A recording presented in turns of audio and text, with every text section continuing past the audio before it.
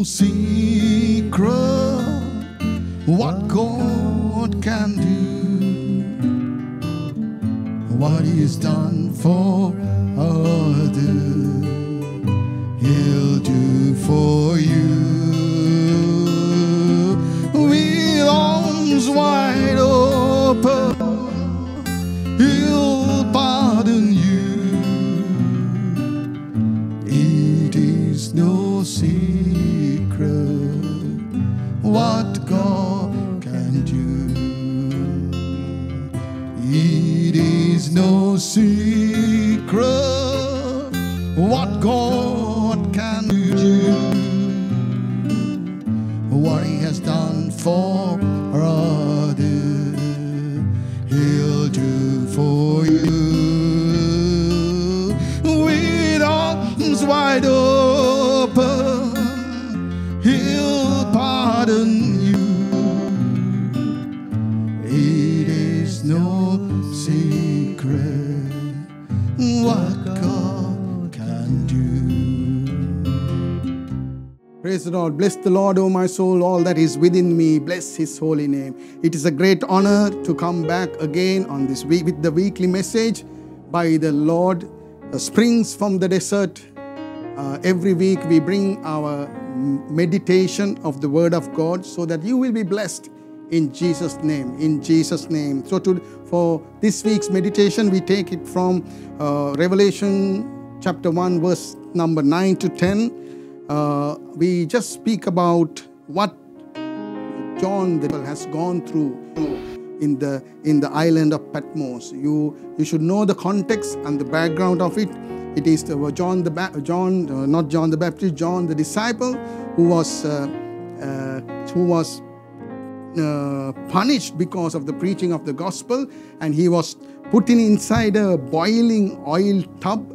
He was dipped inside it, and as a punishment, he was taken to the island of Patmos. Island of Patmos is a place where the Romans used to punish all prisoners, and they used to go and kill them. They used to keep them till they die. So when John was put there, and all over surrounding him, he can see the skulls, dead people, there's a desert place. You cannot see anything good in that island of Patmos. In that situation, in that scenario, like today, we can see all around us is death hovering around, and all around us is negative news is coming.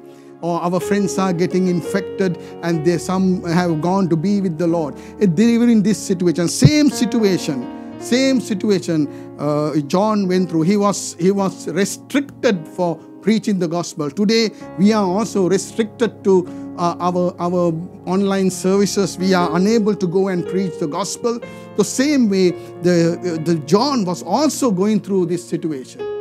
But one thing John did during all this situation, in verse number 9, I, John, Revelation 1 verse number 9, I, John, who also am your brother and companion in tribulation and in the kingdom and patience of Jesus Christ, was in the isle that is called Patmos for the word of God and for the testimony of Christ, Jesus Christ. And verse number 10, he says, he has seen all around death and everything. And he says, I was in the Spirit on the Lord's day, and I heard behind me a great voice as of a trumpet. During all this scenario, all these situations in Patmos, he makes sure that he will be in the Spirit on the Lord's day. Hallelujah. This week message to you also. During this situation, during this pandemic situation, during this negative environment, can we be in the Spirit and seek the Lord on the Lord's day? Every day, make sure that it is a Lord's day, and let us always be in the Spirit as John. Do not concentrate on the outside. Concentrate on the Holy Spirit, the person who is giving you strength. Jesus loves you.